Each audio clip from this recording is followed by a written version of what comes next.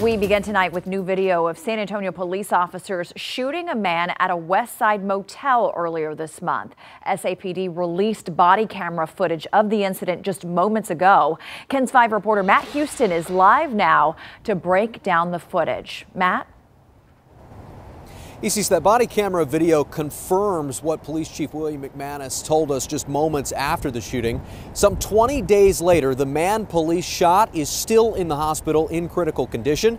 He now faces 2 charges of making terroristic threats against a peace officer.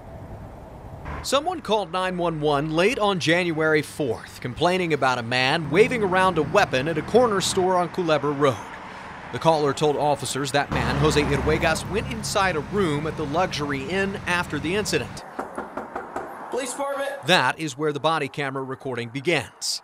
One officer knocks on the motel room door, and Irwegas appears with this. Police later discovered that weapon is a BB gun, not a real firearm. Both responding officers are now on desk duty, and the district attorney is reviewing this case to determine how to move forward. So there is a second angle of this incident that offers a whole lot more context. We also have 911 calls that got police to that motel in the first place. You hear those tonight on KENS 5 News at 10. We're at Public Safety Headquarters. I'm Matt Houston, KENS 5. Thank you, Matt.